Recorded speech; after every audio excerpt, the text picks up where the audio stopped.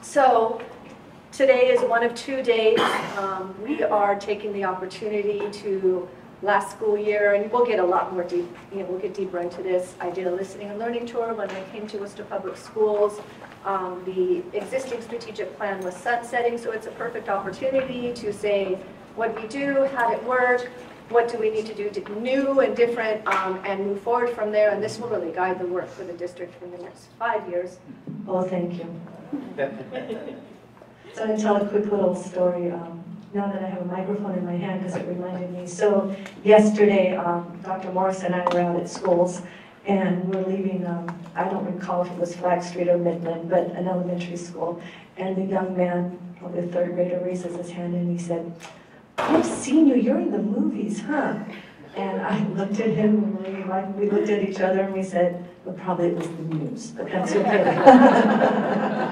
We let him think that. I said, well, what did I say to him? I said, well, I did live near Hollywood for most of my life. So that was cute, so thank you for the microphone. So first I want to thank Hanover Insurance for allowing us to use this beautiful facility, which is air conditioned, so thank you, that's even more special. Very much appreciate it. And I want to thank the Worcester Public Schools team. I know I've got Brian Allen here, Kate is somewhere, just the people who are behind the scenes really making sure that this happened. I want to thank you for that. And then not to confuse things, so we have Hanover Insurance, who is providing the space, and then we have Hanover Research, who is going to facilitate this work. So thank you for jumping in with us and doing this with us. It allows those of us in Worcester Public Schools to be participants and not to be the ones leading it, and mostly to be listeners. So that's very, very helpful. At the end of today, you'll be clear on where we're going next in terms of some work groups and what that looks like. The most exciting part of where we are right now in Worcester Public Schools, I keep saying, we are in, I really feel this deep in my bones, a point in history where we are really starting to shift things and it can shift really quickly together, or it can shift really quickly and fall apart, right? And so I am so cognizant, and the team is, of doing this shift that we know our children need in order to be successful for the future, doing that with those who will be out in the community sharing the information, those who may be future employers of our scholars, those who will be implementing the work, so the teachers, the principals, and the parents. It's so important that we're doing this together. So today is the start of that, and I'm grateful. So thank you everybody for taking time. And I'll turn it over to our chair, Paul Matthews, who we named him chair before he knew himself, and said, "Oh, I heard I'm the chair. What does that mean, Dr. Hernandez?" So thank you for being voluntold. We appreciate you greatly. Thank you very much, Madam Superintendent, and for the honor of chairing the committee, which means basically all the coffee I can drink, I think, but thank you. So just to say a few words on behalf of myself and our Vice Chair, Jen Davis-Carey, who is going to be arriving later this afternoon. I wanted to open by thanking the public schools and thanking the superintendent for committing to such a robust, engaged, and transparent process. It's one that's vitally important, and I appreciate she's doing it so early in her tenure. I want to thank her staff for everything they've done. I want to join and echo the thanks to my friend Kim Salmon in Hanover for hosting us today. Kim and I are both Worcester Public Schools alums, so this is very near and dear to our hearts. But most of all, I really want to thank all of you. Look, looking around this room, you all could be spending the day somewhere else, maybe not air conditioned, but you could be somewhere else. And I, for one, just want to thank you for being here and committing to this process. For those of you who do not know what the Research Bureau is, of which undoubtedly there are many of you, I am the Executive Director of the Research Bureau, which is a 37-year-old nonprofit in the city of Worcester that's dedicated to the mission of using data-driven research to help inform the public and policymakers of how to best address the complex issues facing the community. So the Worcester Public Schools have been a priority for the Research Bureau our entire organizational time. I'm the third executive director. My predecessor worked on the strategic plan with Jen Davis-Carey and WEC in the Worcester Public Schools. I observed it as a parent. I was not at the Bureau, but the process itself clearly illustrated a few things. Number one, the importance of engagement. And all of you being engaged and committing to participating in this process is going to make it a much stronger plan. So I really do want to thank you. I also want to point out that, as the superintendent, Brian, and the staff know, part of this is transparency, which they've committed to, and tracking. And you know, it's been a little challenging to take the previous plan and try to utilize tracking. So I know that that's something that we're all committed to, so that there can be an ongoing conversation about the strategic plan. Not just today, not just in its development, but its implementation. I know my colleague Jen feels very strongly about that as well. I do want to read her statement as a courtesy. She asked me to, so that's why I have paper with me. She's conducting a training this morning for youth development professionals on the topic of trauma and learning, so is unable to join us until this afternoon. She asked me to convey her enthusiasm and that of the Worcester Education Collaborative at being part of this important project that will bring us together and craft a path to assure that our kids receive the best education possible to prepare them for an increasingly complex world. I want to point out the work we've done at the Bureau in the last few years since I arrived in 2019 has really focused on the challenges of the Worcester Public Schools. We worked with the schools to do a series of reports identifying the return to school, school by school data, race, ethnicity, age, that really revealed some alarming disparities and inequities. We have done reports on budget and on governance, as well as the tracking of the strategic plan. So the Bureau itself is committed to working with the administration, working with the school committee, working with all of you to provide what resources we can. But I think it's important to note, I'm here as an individual as well. We all have our own personal prisms, as well as the organizations we're here representing. As I mentioned, I'm an alum. I went to Flag, Forest Grove, and Doherty. I'm also the proud father of two alums, one from Worcester Tech and one this spring from Doherty. So I'll be representing that perspective as well, and I think we should all keep in mind the different perspectives we bring to bear here. Because at the end of the day, we're all going to be critical not just in developing the plan, but in its implementation. And right now, the Worcester Public Schools has 45 schools, 25,000 students, and more than 70 languages. So look, that's the situation today. It's only going to get more challenging and more complex. So if I could just ask everyone to please remember what we're here to do today and through this process is to stay focused on the students. And the students of today, but also the students of tomorrow, and help guide the superintendent and her team in the Worcester Public Schools in anticipating where the priorities should go to serve those students.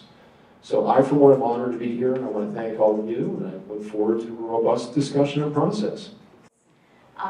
So always excited to be in front of you, kicking off a strategic planning process. It's a really important time, and it's something that can really make a difference. And I feel the passion and belief in this room, which makes me even more excited. So today is going to be the first of an intense 4 months of digging into what is next in the next 5 years. So today we're going to be going through reflections, we're going to be giving you information, and we're going to be setting up the work for the next time that we come together towards the end of the month. So our introductions. So we are honored to be the facilitators of this process for you. It is an honor we don't take lightly. We take it serious because we deeply believe in the work of strategic planning, and we believe that it is what helps move our students, all of our students, forward. So what's not on my bio is that I started my career in the Department of Youth Services in Worcester, which meant that I got to know your community in a very different lens than many people do, because I can still see the faces of the boys and a couple of girls that came to our program through the courts that were struggling in your community, and they taught me a certain side about Worcester. That was actually my introduction, aside from hearing a little bit about you as a profile, since my family is from Boston. But then, in higher education, I heard about your community because of your elite, wonderful higher education system. And now in education, I'm learning about all of that is what is connected. And I think that's perfect for strategic planning because again, we are talking about affecting all students and not forgetting about any of those that are sometimes not seen in our aggregated data, or not forgetting to understand where they're going next and why we're moving them forward. So really looking forward to being here with you through this process. What has been said, the passion in this room already is just amazing. And who's here, like I really admire who's in this room, so I know I'm sort of flipping the script here. Not starting with who I am, but I'll get there. Just already really so taken by the effort to really pull together the community and have the community represented in such important work. So let me dovetail that back to who I am. I'm a lifelong educator. I'm somebody who spent a full career, 35 years working for public schools, 10 of those as a teacher, 10 of those as a school psychologist, and then the remaining part as a building administrator, assistant principal, and central office work, and particularly the last part of my career focused on equity. So I heard so much of what was said today being about equity. And I think if we are really honest with ourselves, the work of public education is about equity and trying to meet the needs of every child. So I love that that came through clearly. And I guess that's what I would want to be known for in this room and in this work. I came to work for Hanover to be able to continue supporting public schools. And I'm here today to hopefully help this group to get some honest dialogue about what their aspirations are for the children of Worcester. I'm from right down the road in Connecticut. I live just outside of Hartford. That's where my work has been. So this is a passion of mine, and I'm happy to be here to just do what I can to support you all.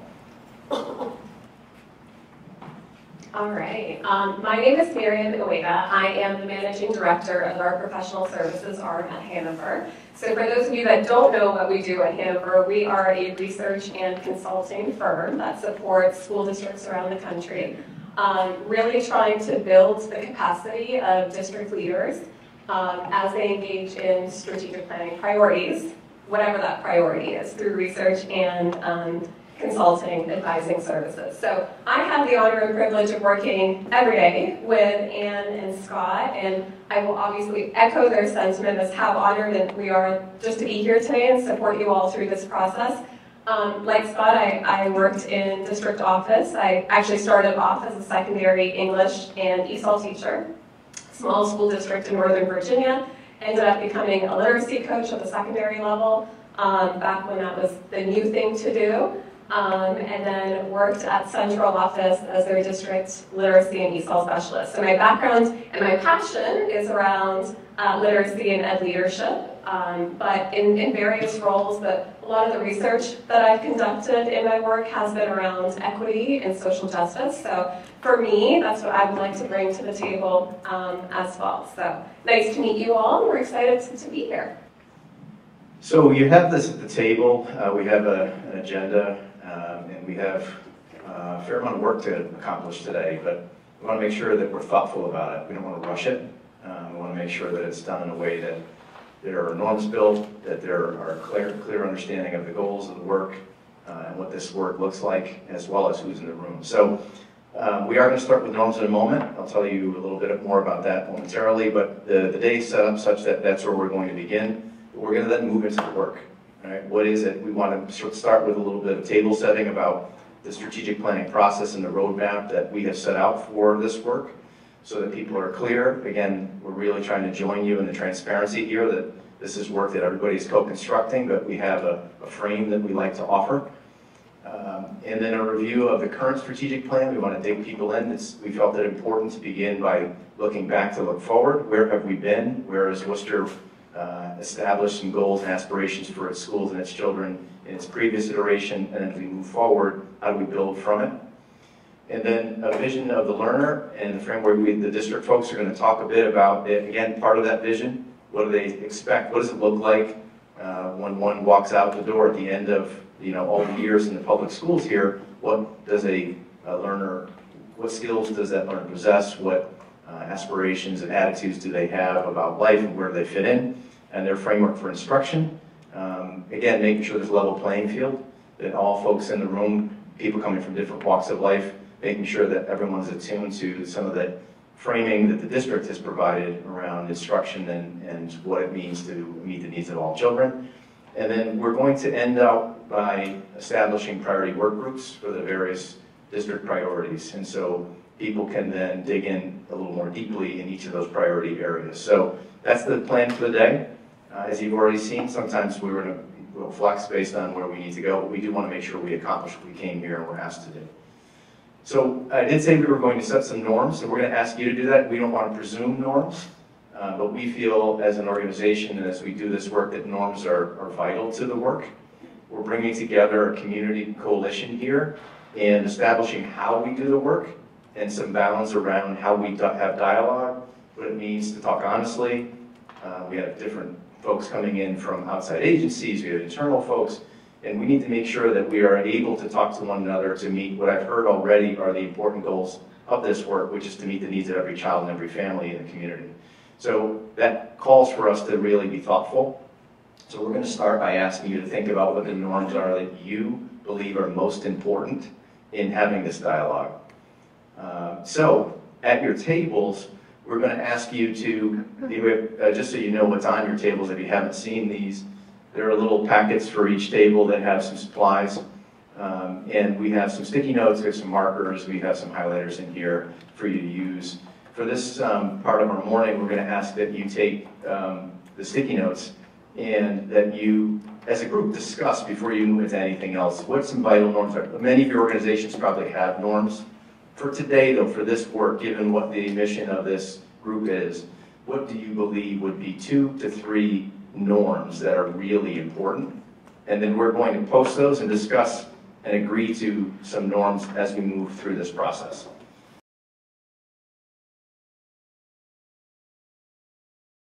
But just, first of all, the dialogue continues to be very honest and very sincere, which bodes well for this process and speaks to the fact that some of these norms are already somewhat in place.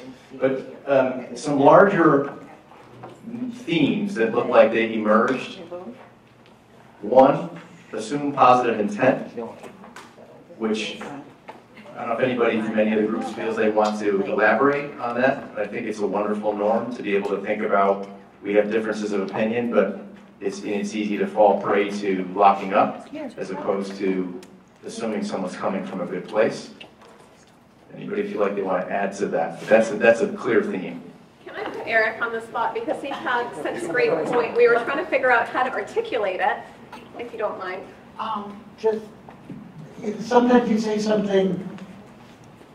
I've worked with a lot of people, and you're talking. I'm a big talker, and I mean what I say what I mean, and I try to make things as clear as possible.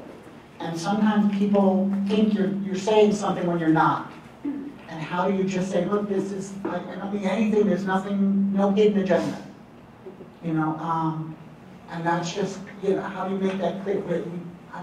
Again, it's hard coming up with the right wording for just, we're all here for the same reason, we're all here to succeed, and there's just blue is blue, you know, and I'll make sure you know which blue. I've dealt with colors for many years in my life, and you'll know exactly which blue I'm talking about.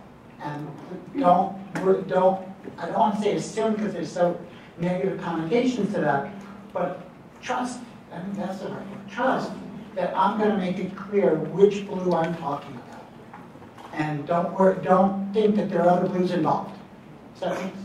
Absolutely, you nailed it. So I think it's just assuming positive intent, assume an agenda, but it comes down to trust the process, trust one another, and trust the transparency through it. Well, I heard a few that that are up here as well. One was respect, and all of that entails. Back when I was a classroom teacher, that was sort of my only rule: respect one another, respect the learning process, respect, you know, the place. So that one is here. And I also see another piece that's up there, or 2 more maybe that tie to it.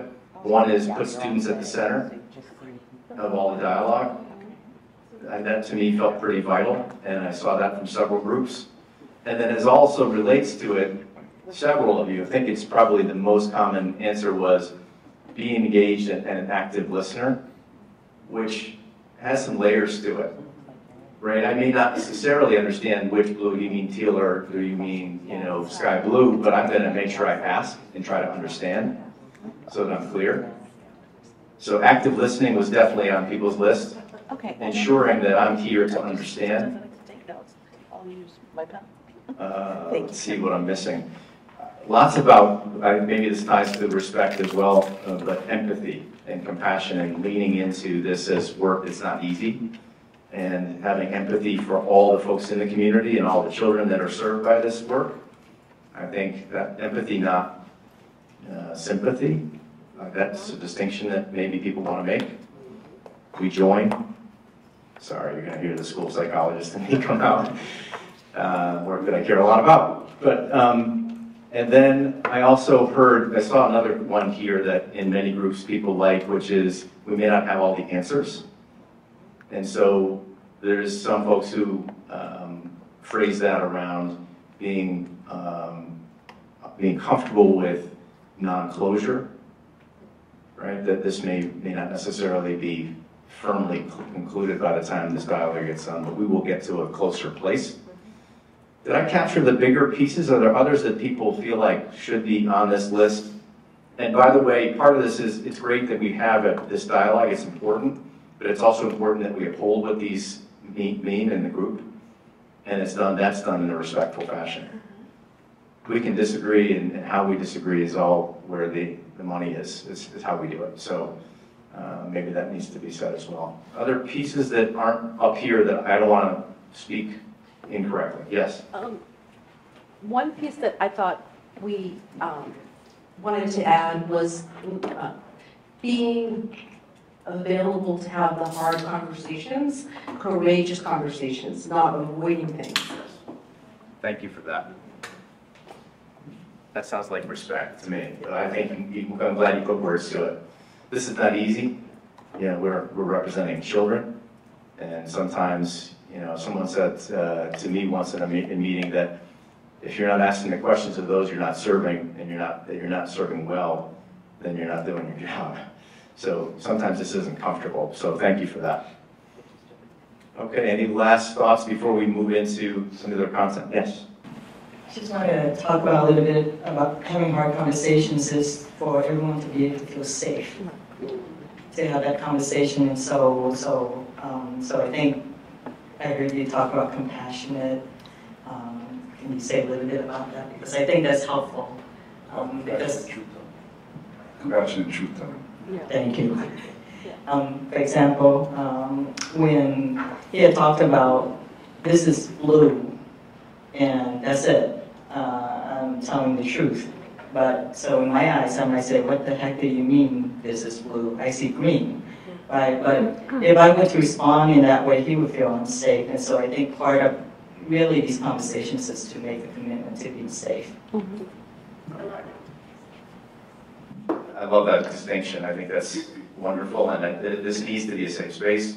If we're going to have an honest document and an honest set of guiding principles for the district, there has to be that honest dialogue in a way that people don't feel like, I can't say this because it's not a safe space. Yeah?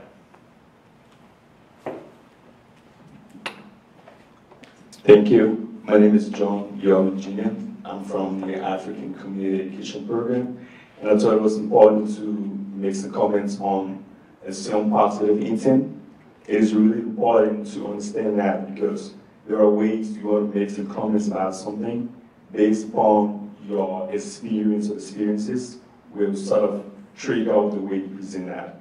If I'm from a most traumatic situation, the way I'm going to present that is different from somebody who has not had that experience. So the way I'm going to present should not be in a way sort of derail the presentation, looking out for, say, the tone of it, or trying to understand the message and think that it's more positive, but it is based upon the experiences that that person or group of people must have experienced for which they are making that presentation. It should not be assumed based upon the tone or rather the messages sent out. So that's what was important to mention there.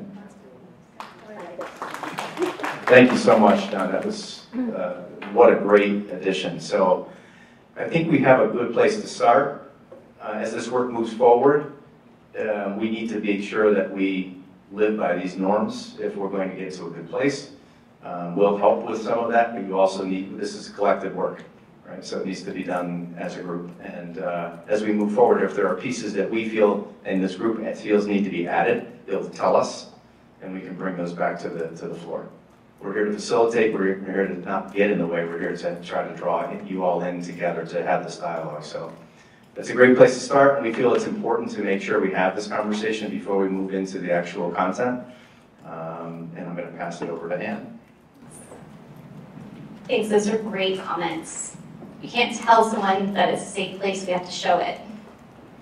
So, we have these norms, and we didn't just do this exercise because it's what's expected. We did it because we want to make sure it means something, because we've never seen a strategic planning process that goes well and is meaningful and produces a plan for success without hard conversations, without tension, without a lot of discussion. So we do these norms because we're asking you to engage in a process where we're asking you for your voice and your perspective from that experience and knowledge that you're coming from might be directly different from somebody else because of their experience and their education. So then that means we have to know how to manage the differences, which I know I have to work a lot at, right? But environment and the group matters for how we respond and being able to ask those questions. So I hope that you come by and look at those norms. We will write these up so next time they're nice, big, and bright. But please walk by the norms and see what everyone wrote and really think about how do you contribute to it.